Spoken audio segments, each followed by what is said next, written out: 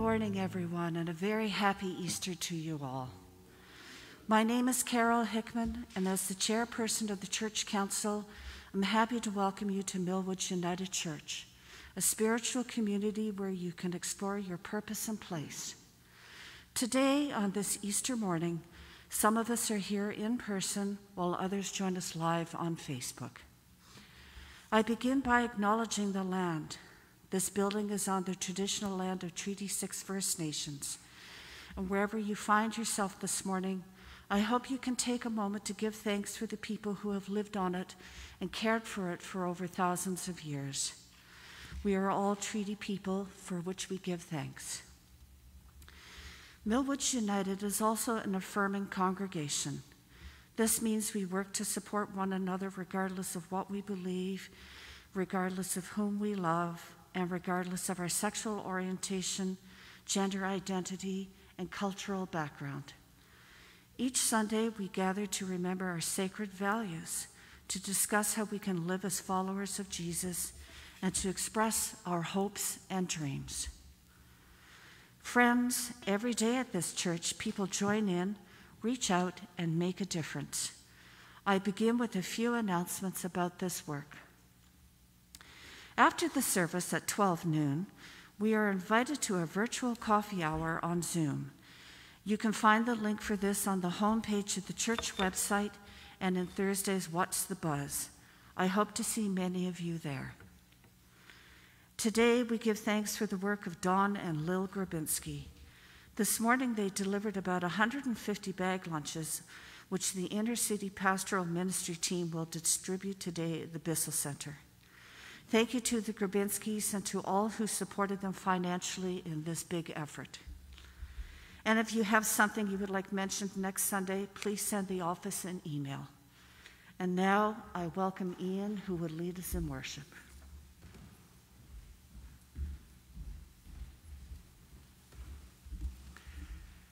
Thank you, Carol, and happy Easter to everyone.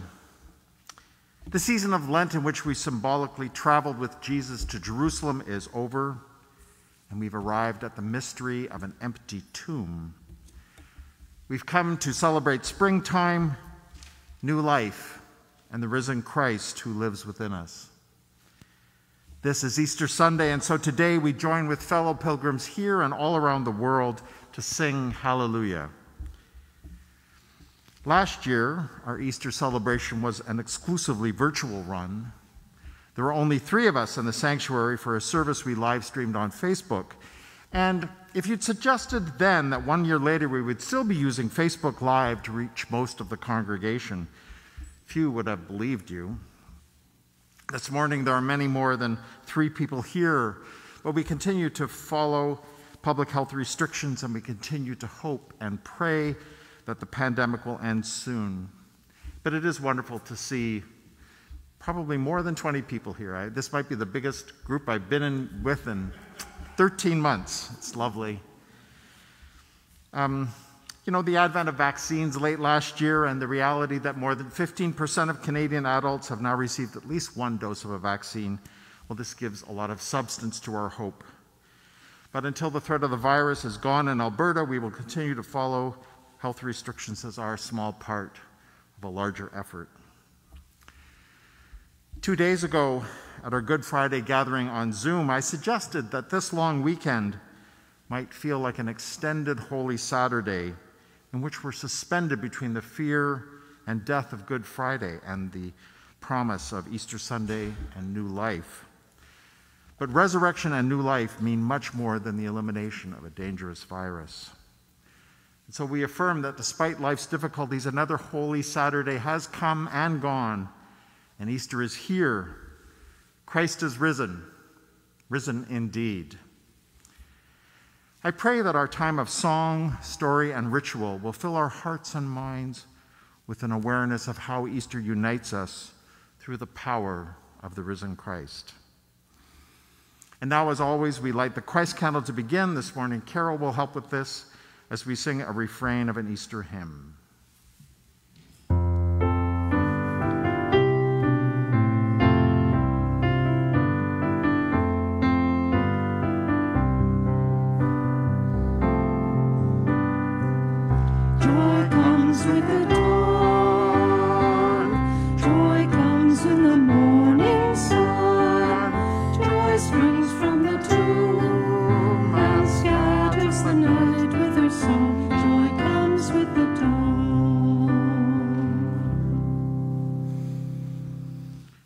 Friends, may the light of our candle symbolize the presence of the risen Christ within us on this blessed Easter morning, as at any moment.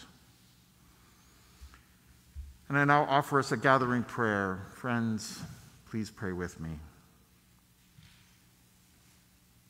Holy One, on this morning filled with news of empty tombs, and in this festival of resurrection, we celebrate amid many challenges.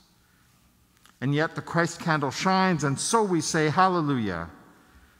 This morning, amid signs of new life, may our hearts and minds be turned to mystery, our eyes be filled with the radiance of love, and our voices be tuned to joy. This morning, some of us may have hearts made heavy by loss. Some of us may be afraid in the face of life's challenges. But regardless of our feelings, Easter's new life is available to us. May we know this Easter hope and respond to it from the very heart of our being. And we offer these words of prayer through the strong name of our friend and companion, Jesus, the risen Christ. Amen. And now we sing an opening hymn. It is from More Voices, number 121, Hey Now, singing Hallelujah.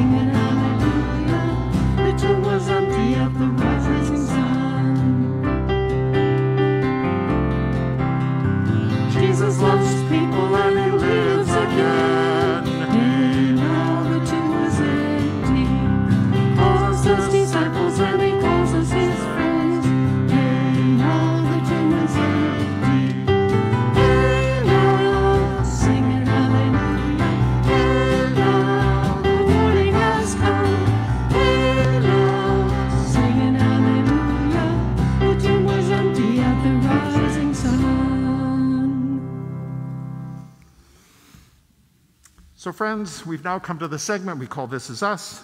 And this morning we're going to show a short video about the mission of the United Church of Canada.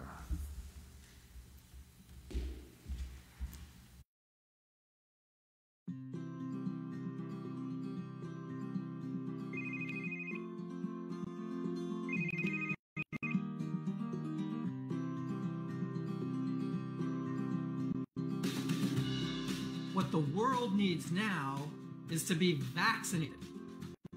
And some laughter would be a good thing too. Our world needs more patience to endure this long night of the soul pandemic. Our world needs healing, reconciliation, and hope. Our world needs more non-white people asking that question. Our world needs resolve so that people and planet can flourish. Our world needs systems to dismantle racism, not just by words, but by actions. Our world needs radical redistribution of resources so there is enough for all. Our world needs followers of Jesus working with him to make a difference. Our world needs mission and service. Please, gift through mission and service this Easter season. The world needs us to be church, together.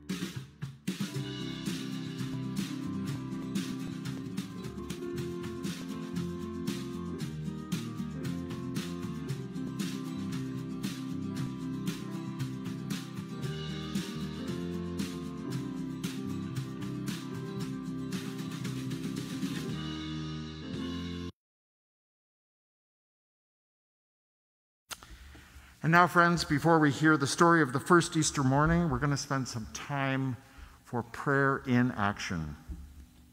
A wooden cross stands beside the communion table. And when Bruce and I brought it into the sanctuary on Tuesday, we decorated it with a black cloth and took a photo of it, which we used in the Good Friday Zoom worship. But now it stands empty as a symbol of Christ's empty tomb.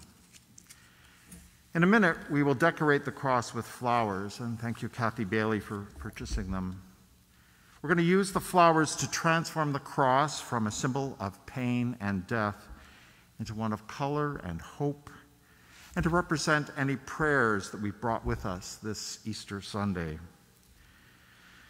We're going to sing a hymn about spring in a minute, too, but before that, I'm going to invite us into a time of silent prayer.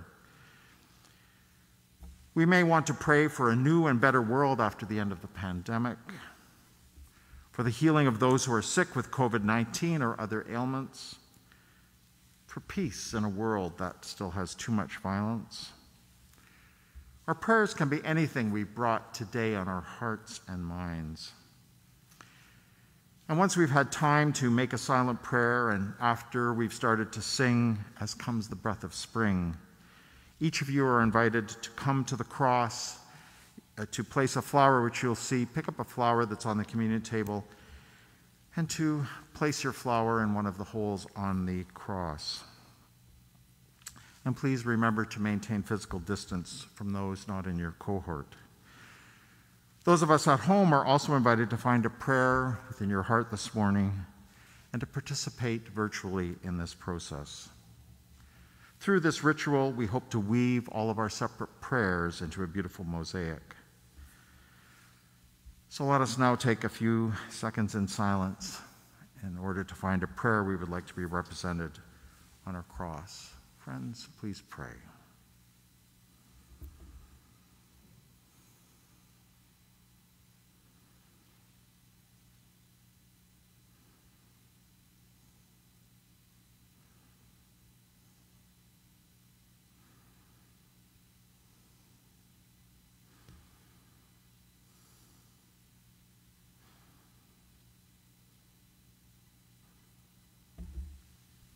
Amen. And now as the musicians start singing As Comes the Breath of Spring from Voices United 373, others of us are invited to come and place a flower on the cross.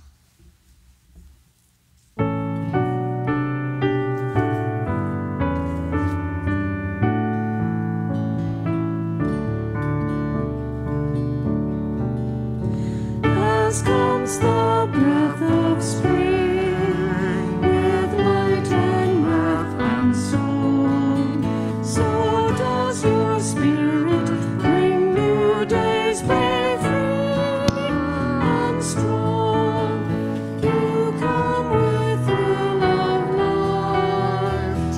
Jesus.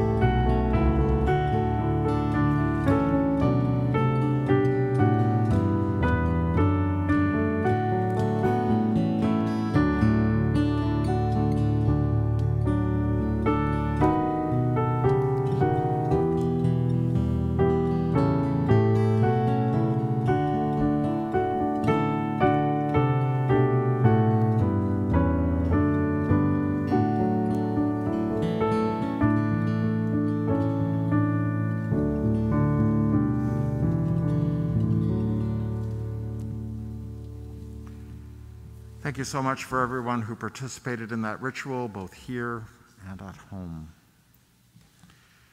And now Carol will read today's gospel passage. Carol.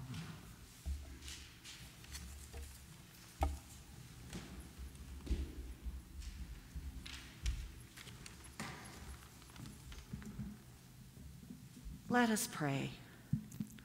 May our hearts and minds be open so that as we listen to a passage of ancient scripture, we might find wisdom for our living today. Today's gospel reading is the final chapter of the Gospel of Mark. Mark 16, the empty tomb. When the Sabbath was over, Mary of Magdala, Mary the mother of James, and Salome brought perfumed oils that they could anoint Jesus. Very early, just after sunrise on the first day of the week, they came to the tomb. They were saying to one another, "Who will roll back the stone for us from the entrance to the tomb?" But when they arrived at the grave site, they found that the huge stone had already been rolled back. On entering the tomb, they saw a young person sitting at the right, dressed in a white robe. They were very frightened, but the youth reassured them. "Do not be afraid. You are looking for Jesus of Nazareth, the one who was crucified. He is risen. He is not here. See the place where they laid him. Now go tell the disciples, Jesus is going ahead of you to Galilee, where you will see him just as he told you." But the women fled the tomb, bewildered and trembling, and they said nothing to anyone because they were so afraid.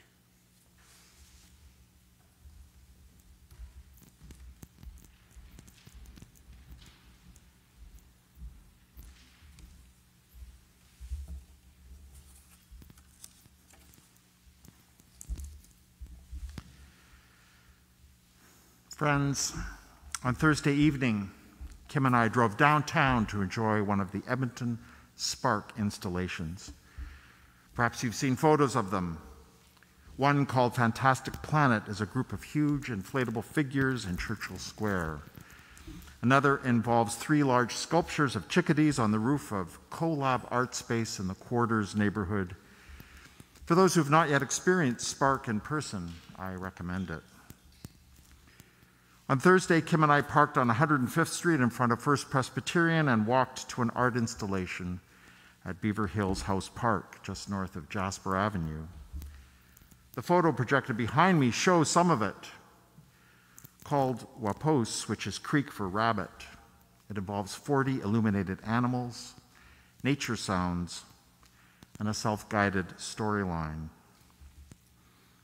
Given this was the evening when the church marks the Last Supper, given that Wapos involves rabbits, which were associated with spring and Easter, and given that it was a guided walk in the downtown core, it reminded me of the Way of the Crosswalk, which Christian social activists like Bob McEwen have organized downtown on Good Friday for the past 40 years. Except Wapos is a journey from sadness to joy. So it seemed to encompass not just Good Friday, but all of Holy Week, including the new life of Easter.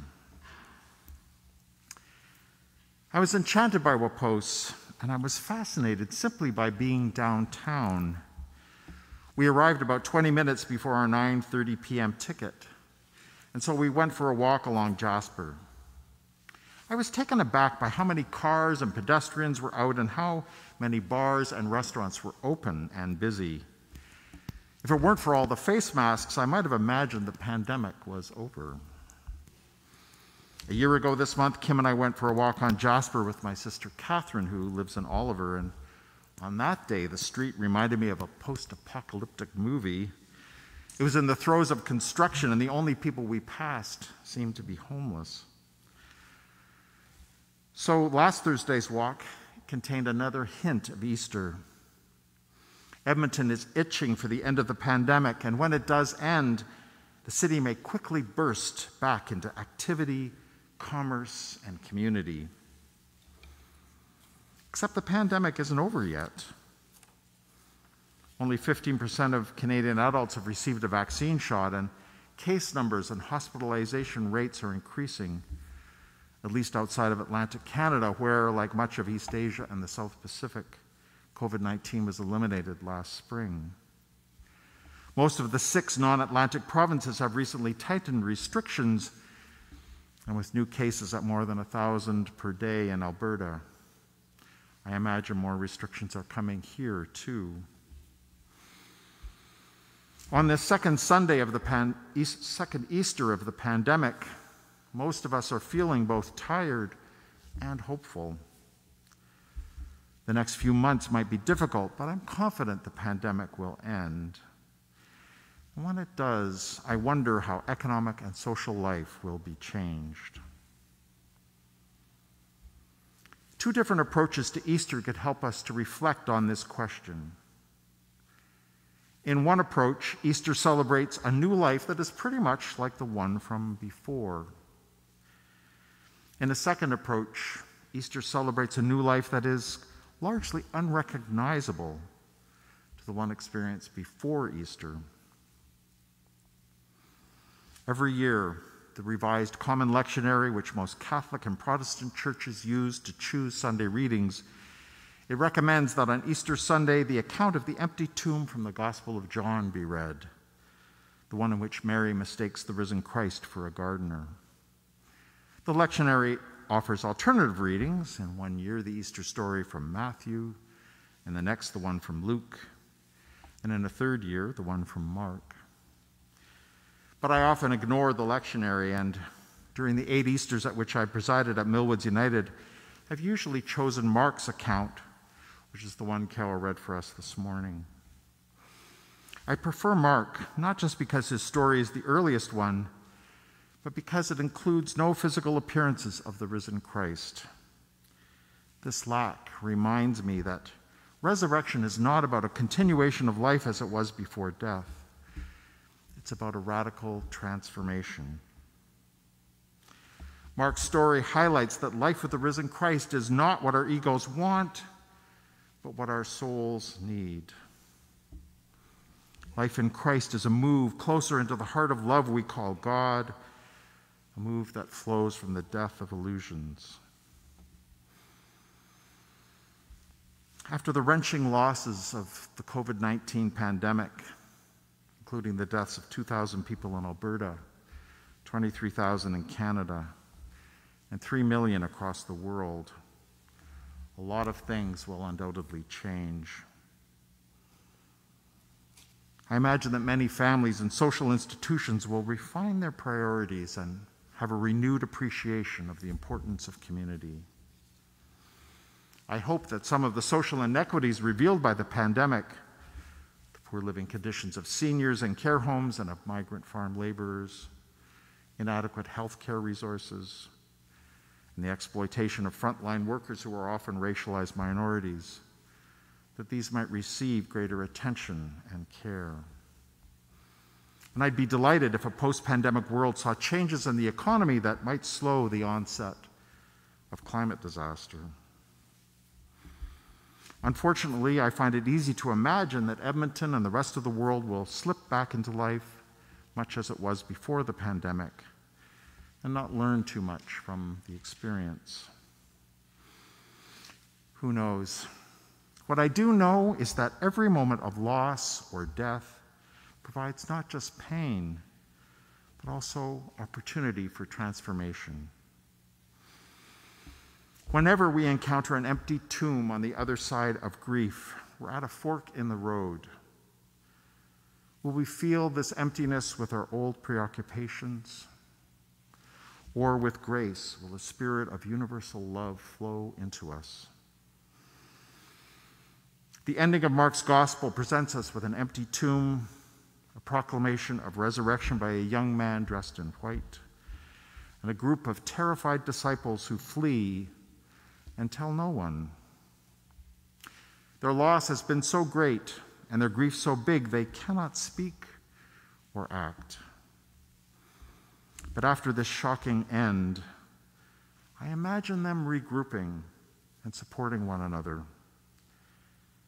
And as they do so, I also imagine them realizing that while their dreams of a new tribal God and King died on the cross with Jesus, the divine Christ is flickering to life within the empty tombs of their grief-stricken hearts. It's at this point that I also imagine them turning to one another and speaking for the first time the quiet but joyous words that have been shared by pilgrims on the way of the cross every Easter since. Christ is risen, risen indeed. Amen.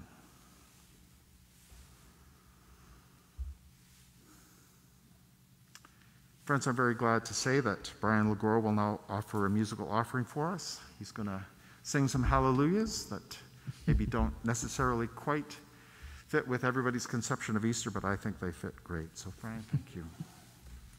Okay. 1, 2, 3, and...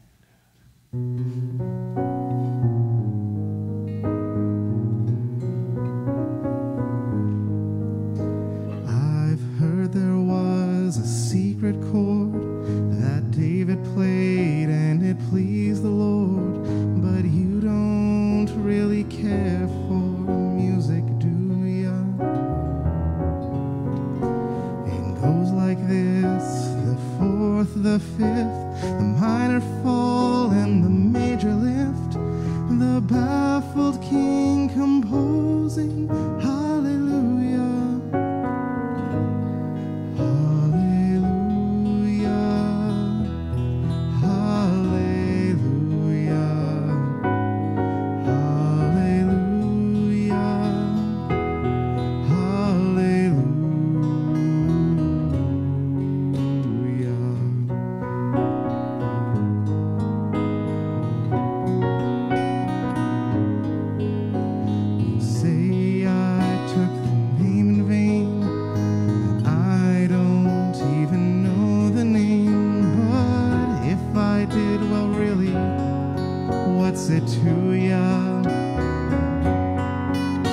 There's a blaze of light in every word, and it doesn't matter what you heard, the holy or the broken, hallelujah,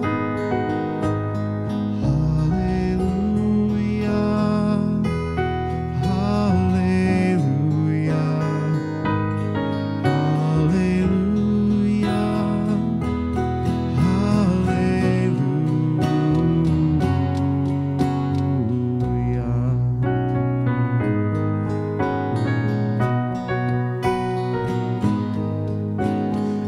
my best, it wasn't much, I couldn't feel, so I tried to touch. I've told the truth, I didn't come to fool ya.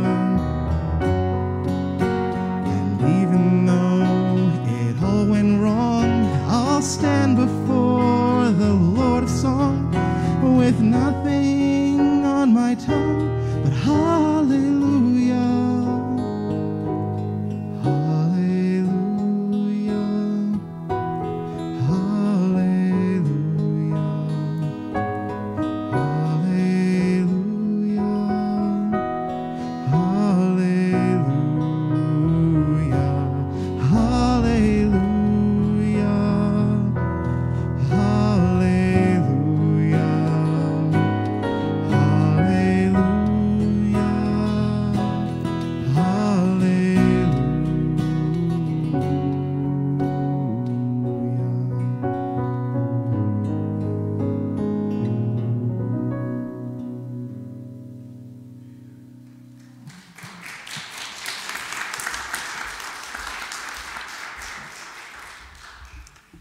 Thank you so much, Brian.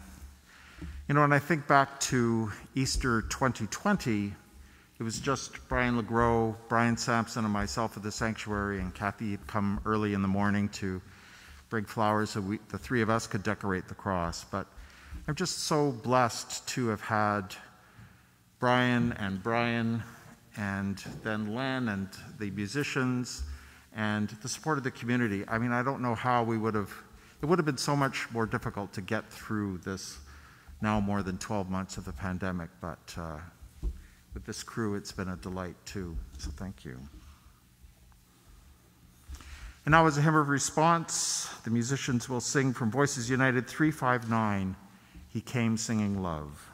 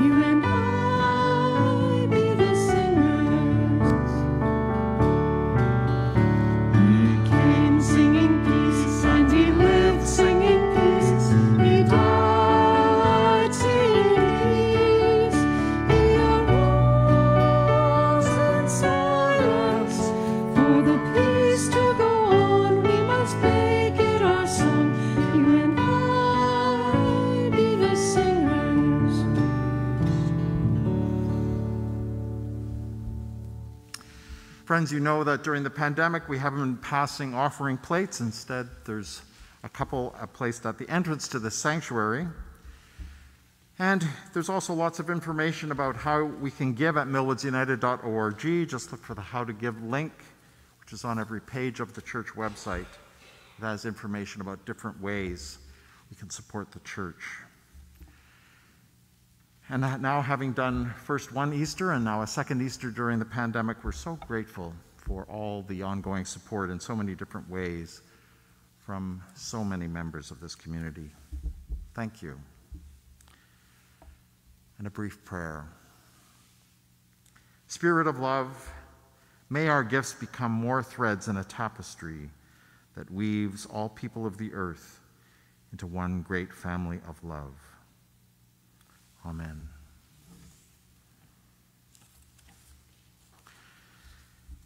And we now take a minute to share joys and concerns and thank yous.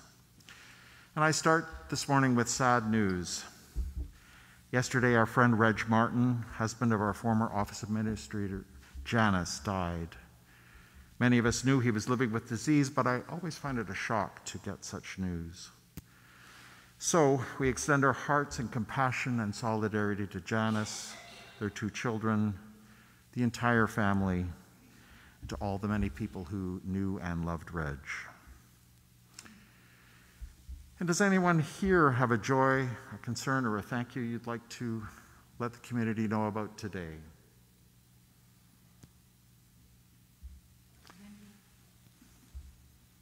Who's that? Wendy. Hi, Wendy. Thanks. Sorry.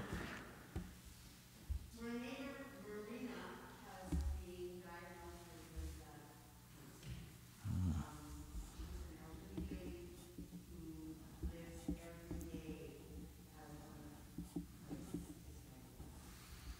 Her life is full, she's generous, she's loving, she's funny.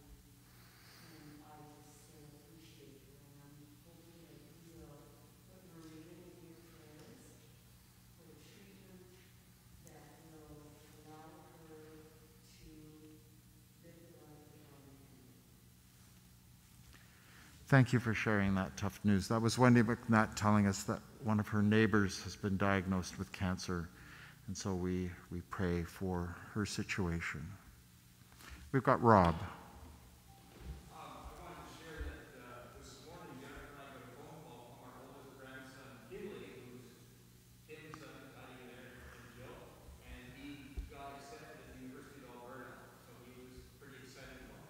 Wonderful.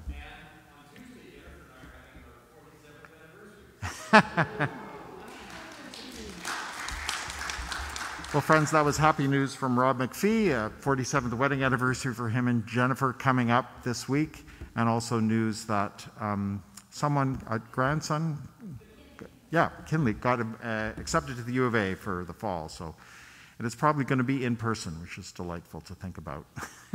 That's what they're planning. If you have a joy or a concern or somebody you'd like to thank for next Sunday, just let me know. And seeing no more hands, I now invite us into a time of deeper prayer. Friends, please pray with me.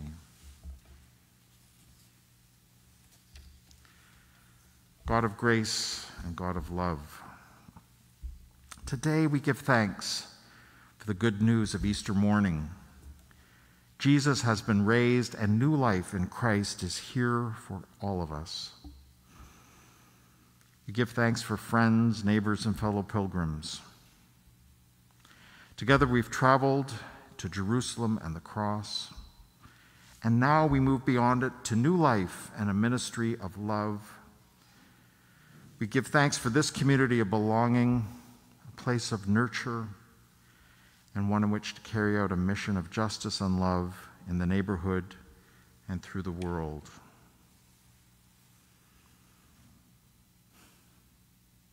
God of Easter faith,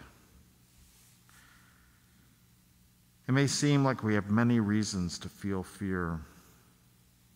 The persistence of the pandemic, the sickness and death that accompanies it, inequities that exacerbate the crisis and make it difficult to overcome. In the face of our fears, whatever they are, we pray that we may find a path to trust. In the transformation of the grief of Good Friday into the joy of Easter, may we know in our bones that new life is here for us. In these transformations of Easter, may we find a place beyond doubts and fears, a place where trust is unshakable and in which healing abounds. God of Easter hope, today we pray for all who suffer, for the lonely, for those who live with domestic strife, for those without adequate work or health care or food. We pray for all of us who wait for vaccination. May we work with others to bring the basics of life to everyone, to oppose war between nations and within nations. And may the light that we see today shining out of an empty tomb guide us into the future. God who is love, in the stories of Jesus of Nazareth, we meet love incarnate. They show us paths to healing and new life. They model for us how to live with love, how to die for love, and how to rise with love to new life. For the assurance that love is our source, calling, and destiny, we offer deep thanks and praise.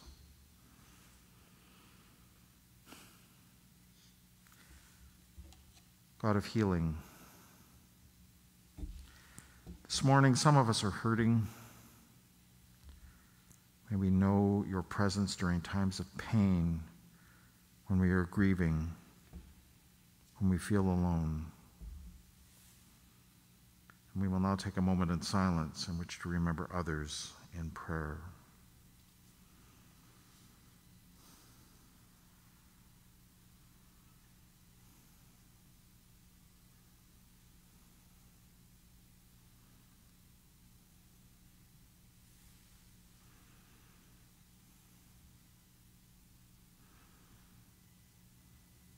Gracious God, these are our concerns and joys which we lift to you.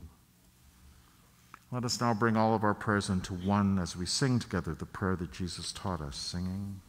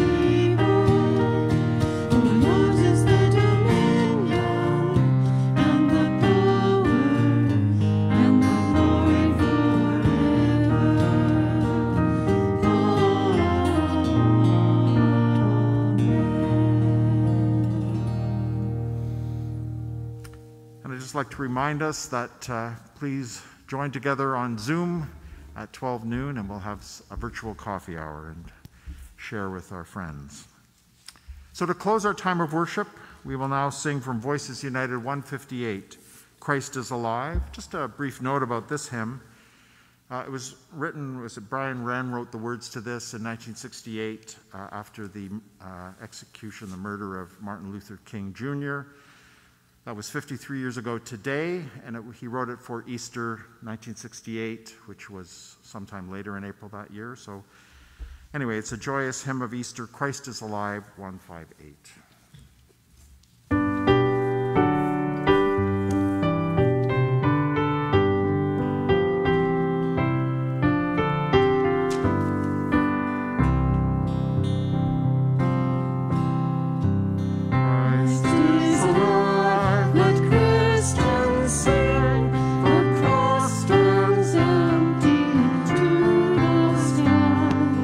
Streets and homes with praises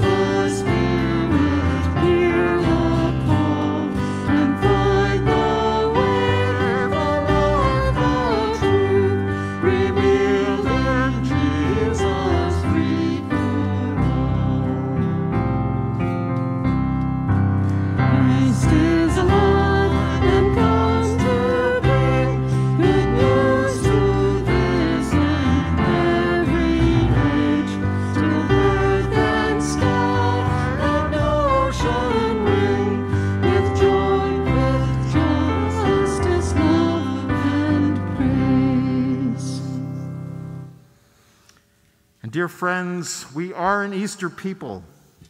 And so, having sung hallelujah, we leave this place knowing that we do so with the love of God, the grace of the risen Christ within us, and the communion of the Holy Spirit, both now and always. Amen.